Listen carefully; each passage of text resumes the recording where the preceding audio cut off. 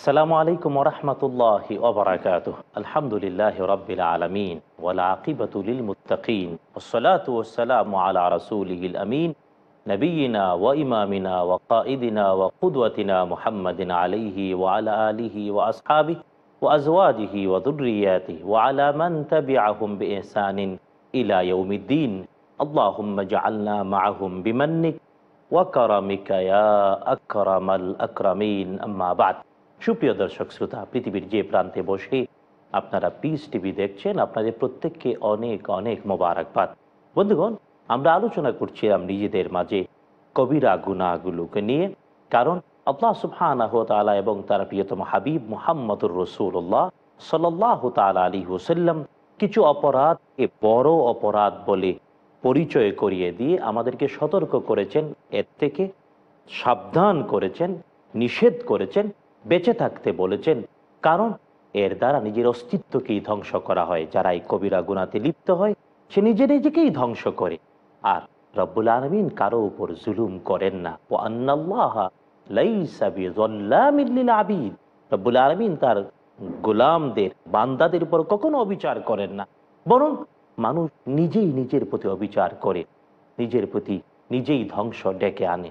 আর কবিরা গুনাহগুলো মানেই হলো ব্যক্তি নিজেই নিজেকে ধ্বংস করে দেয়া, নিজেই নিজেকে নিঃশেষ করে দেয়া, নিজেই নিজেকে ক্ষতিতে ডুবিয়ে দেয়া, উভয় জগতে নিজেকে জাহান্নামের একান্ত ধ্বংসের কীট হিসেবে পরিণত করে দেয়া। বন্ধুগণ, আমাদের উদ্যোগ হলো এই জন্যে যাতে করে আমরা নিজেরা পরস্পরের মাঝে আলোচনা করে কবিরা গুনাহগুলোর পরিচয় জেনে নেই, এর থেকে বেঁচে থাকতে পারি, নিজের পরিবার, সমাজকে, নিজের আপনজন সবাইকে নিয়ে, দেশ আর জাতিকে নিয়ে, যাতে রব্বুল আলামিনের অনুগ্রহ আমাদের জন্য পৃথিবীতেও হয়, পরকালেও হয়। বন্ধুগণ, আর তাই আমাদের এই উদ্যোগকে রব্বুল আলামিন কবুল করুন। আমরা সবাই বলি আমিন। আর আমরা শুনবো এই আলোচনাগুলো, নিজেরা চর্চা করব নিজেদের মধ্যে, কেবল বাস্তবায়নের জন্যে, আল্লাহর আদেশকে আর নিষেধ থেকে বেঁচে থাকার জন্য। বন্ধুগণ, আজকে আমরা আলোচনা করতে চাই একটি কবিরা গুনাহকে নিয়ে, আর তা হলো বেবিচার। জেনা এবং বেবিচার কবিরা গুনাহ। মানব দানবের প্রত্যেকটি সত্তাকে, অর্থাৎ নর আর নারীকে, পুরুষ আর স্ত্রীকে রব্বুল আলামিন জন্মের একটি নির্দিষ্ট বয়সে একটি বিশেষ ক্ষমতা দান করেন, যা নির্দিষ্ট বয়স হওয়ার আগে হয় না, আবার একটি নির্ধারিত বয়সের পরে তা লোপ পেতে থাকে, কমতে থাকে। কখনো বা কারো শেষ হয়ে যায়, কখনো বা কারো থাকে বটে, তবে কমতে থাকে। কিন্তু যৌবনে এটা খুব শক্ত এবং বেশি থাকে। আর এই শক্তিটা একটি আমানত। আল্লাহ সুবহানাহু ওয়া তাআলা এই আমানতকে যথাস্থানে দিতে আদেশ করেছেন। অন্যায়ভাবে, অযথা, যথেচ্ছা যদি এর ব্যবহার করে, এটা হলো কবিরা গুনাহ। কারণ এর দ্বারা ব্যক্তি আমানত রক্ষা করার ক্ষমতা হারিয়ে ফেলে, অর্থাৎ ব্যক্তি আমানতকে অস্বীকার করে, আমানতকে ধ্বংস করে ফেলে। প্রশ্ন হলো, এই যে যৌবনের এই আমানত যদি রক্ষা করতে কেউ না পারে, তাকেই শরীয়তে আরবিতে বলা হয় জেনা, আর বাংলায় সহজভাবে বলা হয় বেবিচার। যৌবনের আমানত রক্ষা করতে না পারার নাম হলো বেবিচার। তা যদি পুরুষ হোক অথবা নারী হোক, যেই নিজের যৌবনের আমানতটাকে রক্ষা করতে পারে না, সেই বেবিচার করে। আর নিজের যৌবনের আমানত রক্ষা করতে না পারাটা নিজের সত্তাকে ধ্বংস করার শামিল। শুধু তাই না, এটা কবিরা গুনাহ কেন, আমরা তা আলোচনা করতে চাই। এক নম্বর, আল্লাহ সুবহানাহু ওয়া তাআলা প্রত্যেকটি মানুষকে যৌবনের যে আমানতটি দান করেন, এই আমানতটি ব্যক্তির একক নিজের জন্যেই নয়, বরং এই যৌবনের আমানতের মাধ্যমে সেও জন্ম নিয়েছে। সে একজনকে বাবা ডাকতে পেরেছে, আরেকজনকে মা বলতে পেরেছে। মা আর বাবার এই সুন্দর পরিচয় যৌবনের আমানত থেকে এসেছে। সুতরাং যে ব্যক্তি নিজের মধ্যস্থিত যৌবনের আমানতকে ধ্বংস করে বেবিচার করে, সে আরেকজনের পিতৃত্বের পরিচয়কে ধ্বংস করে দেয়, আরেকজনের মাতৃত্বের শ্রেষ্ঠতম পরিচয়কে ধ্বংস করে দেয়। সুতরাং নিজে আমানত খেয়ানতের মাধ্যমে আর কারো পিতৃত্বের পরিচয়, বাবা ডাকার অধিকার খর্ব করবে না, এটা কারো জন্য শুভনীয় নয়, হওয়া উচিত নয়। আল্লাহ সুবহানাহু ওয়া তাআলা ব্যক্তির মধ্যে যৌবনের আমানত দিয়েছেন, যার মাধ্যমে সে নিজের বংশধারাকে পৃথিবীতে ধারাবাহিক রাখবে, নিজের বংশকে অক্ষুণ্ণ রাখবে যৌবনের আমানত যথার্থ ব্যবহারের মাধ্যমে। কিন্তু যে ব্যক্তি নিজের যৌবনের আমানতকে যথার্থ ব্যবহার করতে পারে না, সে তার নিজের বংশ ধ্বংস করে দেয়। নিজে সন্তানের জন্ম দিয়ে বাবা হবে, নিজে সন্তানের জন্ম দিয়ে মা হবে, এই পরিচয়ে এই রাস্তায় নিজেই ব্যাঘাত তৈরি করে, এর দ্বারা সে নিজের বংশকে ধ্বংস করে দেয়। আর এভাবে যদি চলতে থাকে, পৃথিবী তো টিকে থাকবে না। পৃথিবীর স্বাভাবিক ধারাবাহিকতাকে বিচ্ছিন্ন করারই অপরাধ কবিরা গুনাহ।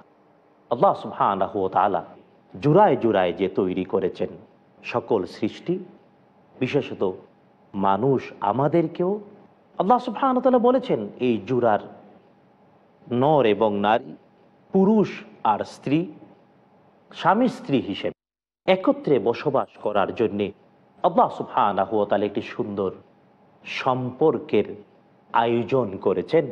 এটি পারস্পরিক কাছাকাছি হওয়ার চেতনা তৈরি করে দিয়েছেন।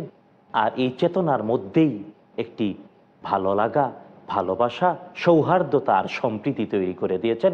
আর এর নাম হলো যৌবন। পরস্পরের কাছাকাছি হওয়া, পরস্পর স্বামী স্ত্রীর শারীরিক সম্পর্ক, এটাও একটা আমানত। কিন্তু যে ব্যক্তি আমানতটাকে অস্বীকার করে, সে নিজেকেই নিজের রব্বুল আলামিন প্রদত্ত আমানতকে ধ্বংস করে দিয়ে নিজের ক্ষতি করে, তাই এটা কবিরা গুনাহ।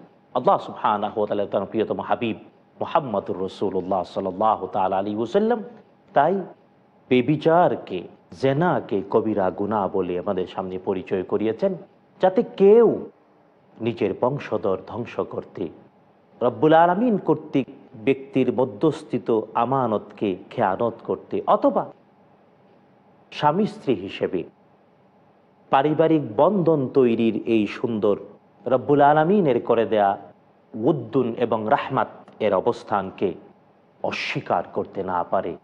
এই জন্যই রব্বুল আলামিন বলেছেন বেবিচার করো না। শুধু তাই না, মজার ব্যাপার হল আল্লাহ সুবহানাহু ওয়া তাআলা কোরআন আল কারীমে বেবিচার করা তো নিষেধ করেছেন বটে, এর আগে বেবিচারের কাছেও যেতে নিষেধ করেন। রব্বুল আলামিন বলেছেন ওয়ালা তাকরাবুজ জিনা, বেবিচার তো করা দূরের কথা, বেবিচারের কাছেও যেও না। কারণ বেবিচারের আগে কিছু প্রসঙ্গ তৈরি হয়, কিছু কারণ তৈরি হয়, কিছু উপলক্ষ তৈরি হয়। বেবিচার হঠাৎ করেই কেউ করতে পারে না, বরং বেবিচারের আগে কিছু কারণ বা উপলক্ষ হয়। রব্বুল আলামিন বলেছেন বেবিচার তো দূরের কথা, বেবিচারের উপলক্ষের কাছেও যেও না, কারণগুলোর কাছেও যেও না। লা তাকরাবু, তুমি নিকটে যেও না আয-জিনা, জিনার বা বেবিচারের। কারণ বেবিচার হওয়ার কিছু পূর্ব লক্ষণ প্রকাশিত হয়। আল্লাহ সুবহানাহু ওয়া তাআলা তাই বেবিচার তো হারাম করেছেন, বেবিচারের পূর্ব লক্ষণগুলাকেও ধ্বংস করে দিতে বলেছেন, যাতে করে এই পৃথিবী আর পৃথিবীর শ্রেষ্ঠতম সৃষ্টি মানুষ নিজের সত্তা, অস্তিত্ব এবং বংশের প্রতি সম্মান দেখাতে পারে। কিন্তু বন্ধুগণ, আজ আমরা কি নিজের মধ্যস্থিত পূর্বপুরুষের আমানত, রব্বুল আলামিনের আমানত, নিজের অধস্তন বংশধরদের আমানতকে সম্মান করি, সম্মান করতে শিখেছি? বিবেকের কাছে প্রশ্ন করলে সহজ উত্তর আসবে। যদি কেউ এমনটা না পারি, তাহলে সে তো কবিরা গুনাহে লিপ্ত, কোনো সন্দেহই নাই।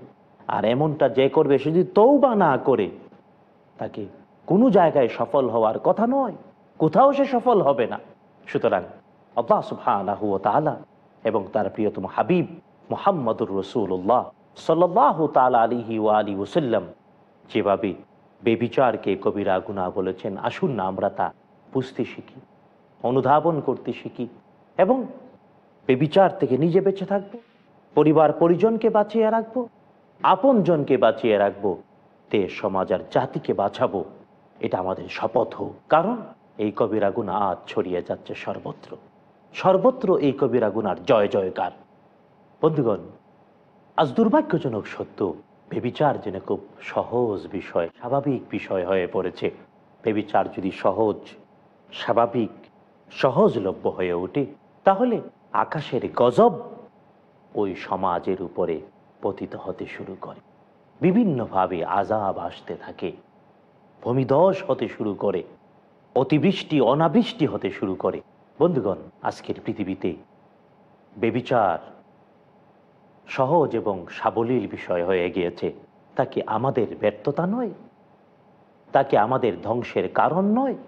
বন্ধুগণ, আমরা এই বিষয়গুলো নিয়ে আরও আলোচনা করব। শুধু তাই না, কিভাবে আজ বেবিচার ছড়িয়ে পড়ছে আমাদের মাঝে, কিভাবে বেবিচারকে সহজ এবং সাবলীল করে দেয়া হচ্ছে, এই প্রসঙ্গগুলো নিয়ে আমরা আলোচনা করব ছোট্ট একটি বিরতির পর। ততক্ষণ আমাদের সাথেই থাকুন। আসসালামু আলাইকুম ওয়া রাহমাতুল্লাহি ওয়া বারাকাতুহু। ছোট্ট বিরতির পর আমরা আবার ফিরে এলাম। আমরা আলোচনা করছিলাম বেবিচার আমাদের মাঝে ছড়িয়ে পড়ছে আমাদের দেশ আর জাতি আর সমাজে আমাদের কারণে। কিভাবে বেবিচার ছড়িয়ে পড়ছে, এই কারণগুলো আজ আমাদের মাঝে আলোচনা হওয়া উচিত, যাতে কবিরা গুনাহ থেকে আমরা বেঁচে থাকি, নিজে, নিজের পরিবার পরিজন, সন্তান সন্ততি, বংশধর, দেশ আর জাতিকে। আজকে দুর্ভাগ্যজনক সত্য, বেবিচার আমাদের মাঝে ছড়িয়ে পড়ছে প্রথমত পারিবারিক অনুশাসন, পারিবারিক ধর্মীয় শিক্ষার অভাব এবং কমতির কারণে।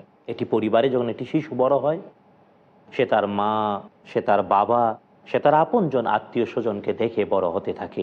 আর ওই পরিবারে শিশুটি বড় হতে গিয়ে ধর্মীয় অনুশাসন, কারণ পৃথিবীর সকল ধর্ম, পৃথিবীর সকল মানবতাবোধ বেবিচারের বিরুদ্ধে। তো পারিবারিক গণ্ডিতে একটি শিশু জন্ম নেয়ার পর যদি ধর্মীয় অনুশাসন, নৈতিকতাবোধ, মানবিকতাবোধ দেখতে পায়, তাহলে অবশ্যই বেবিচারের মতো মারাত্মক অপরাধ, সকল বিবেচনায় যা ধ্বংসের কারণ, তা থেকে দূরে থাকবে। কিন্তু দুর্ভাগ্যজনক সত্য, আজ আমাদের কয়টা পরিবারে, কতজন পরিবারের সদস্য আমরা ঠিক ধর্মীয় অনুশাসন মেনে চলি, নৈতিকতাবোধ নিয়ে চর্চা করি, মানবিকতাবোধ নিয়ে পরস্পরের মাঝে আলোচনা করি? কয়টা পরিবারে স্বাভাবিক বেবিচার হওয়ার মতো অনুষঙ্গ নাই?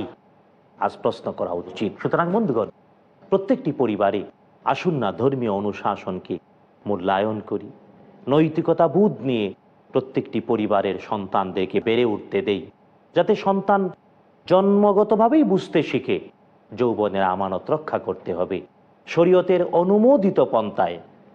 আল্লাহ সুবহানাহু ওয়া তাআলা এবং তার রাসূল সাল্লাল্লাহু আলাইহি ওয়াসাল্লামের অনুমোদিত পন্থাই কেবল যৌবনের আমানতকে ব্যবহার করতে হবে। এর বাহিরে কোনোভাবেই যাতে ব্যবহার করতে না শিখে, এটা পারিবারিকভাবে শিক্ষা দেওয়া উচিত।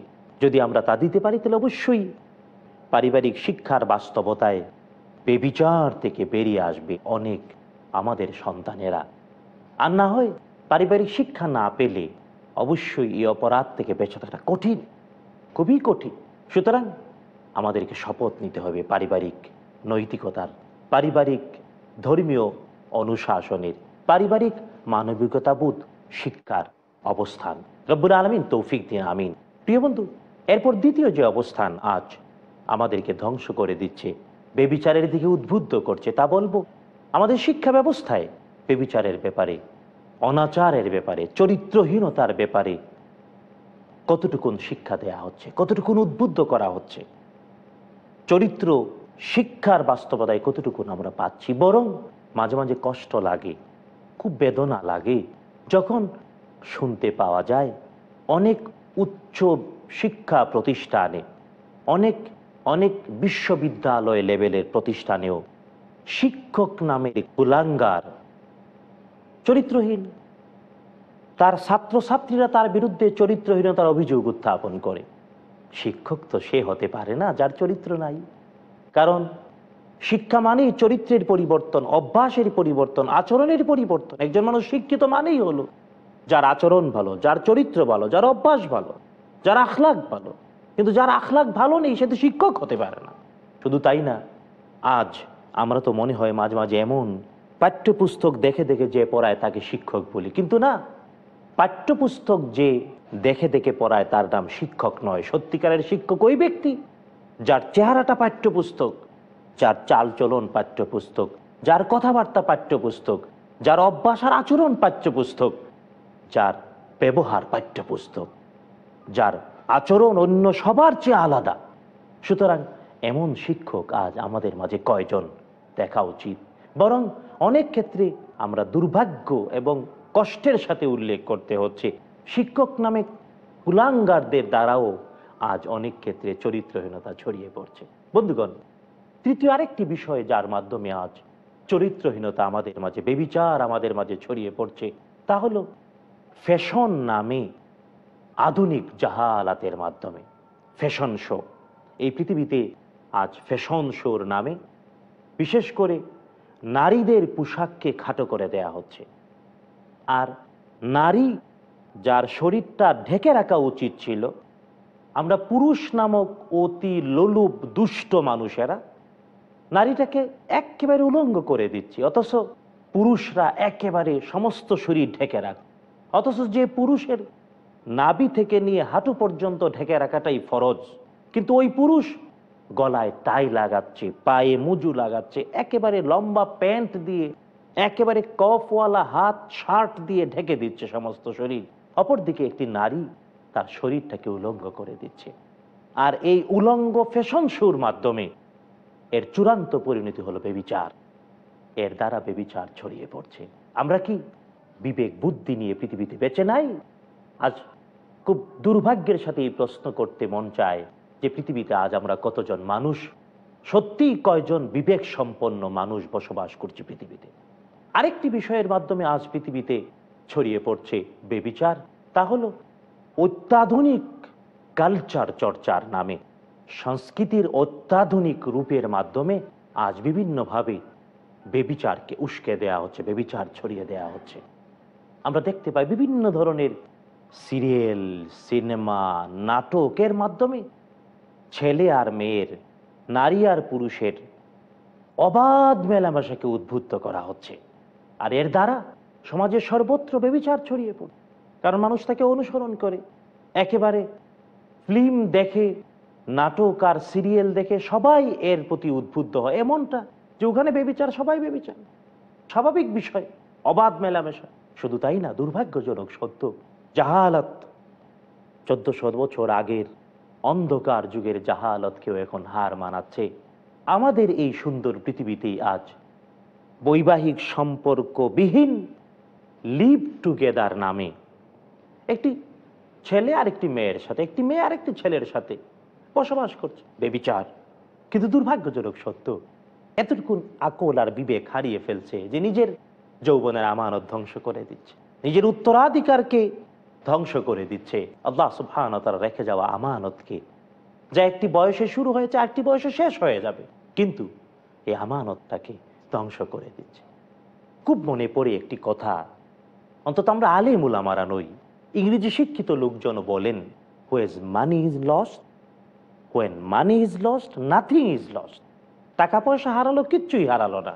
Health is lost, something is lost. স্বাস্থ্য যদি হারিয়ে গেল তাহলে কিছু হারিয়ে গেল।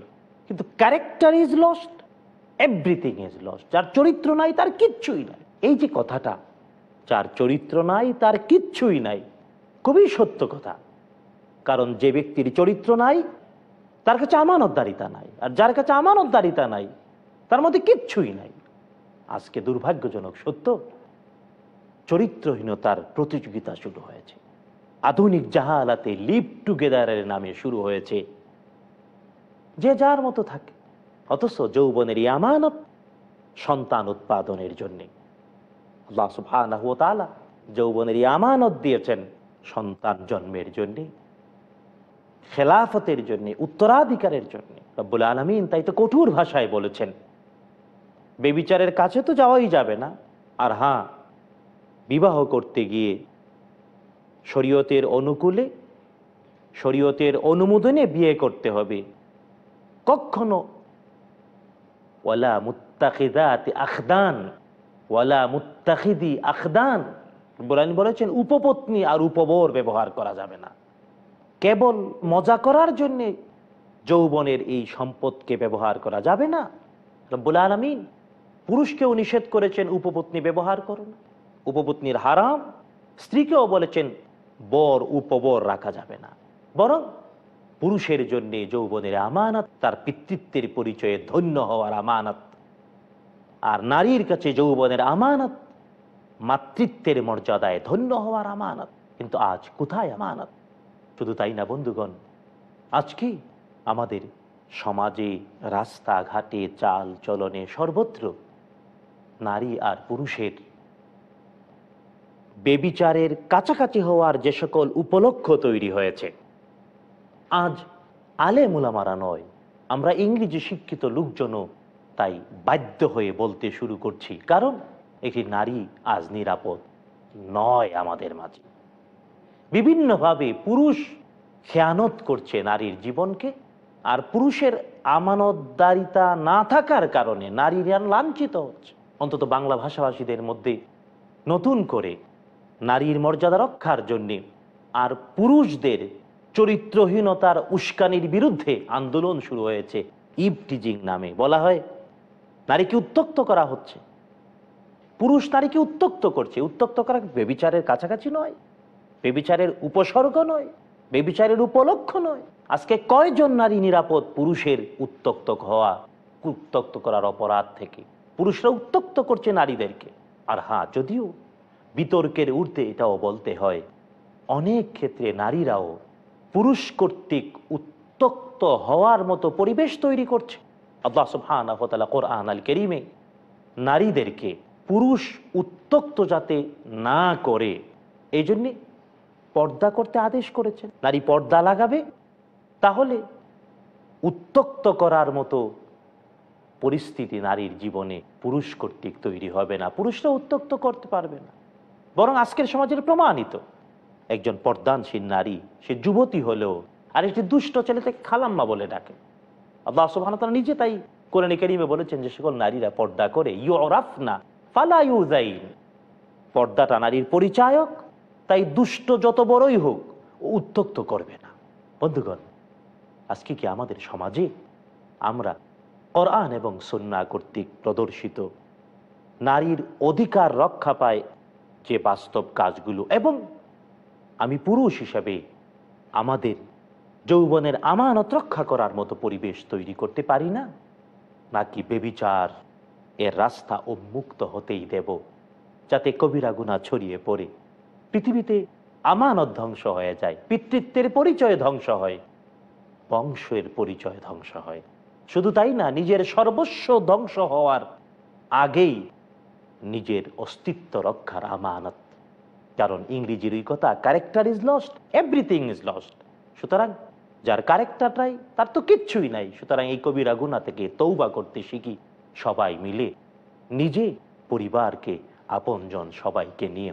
রব্বুল আলামিন আমাদের সকলকে সর্বস্ব হারিয়ে যাওয়ার মতো এই অপরাধ থেকে রক্ষা করুন, আমাদের সকলকে চরিত্র সংরক্ষণের তৌফিক দিন। আমিন। হাদা মা ইনদি ওয়াল ইলমু ইনদাল্লাহ আলাইহি তাওয়াক্কালতু ওয়া ইলাইহি উনীব। আসসালামু আলাইকুম ওয়া রাহমাতুল্লাহি ওয়া বারাকাতুহু।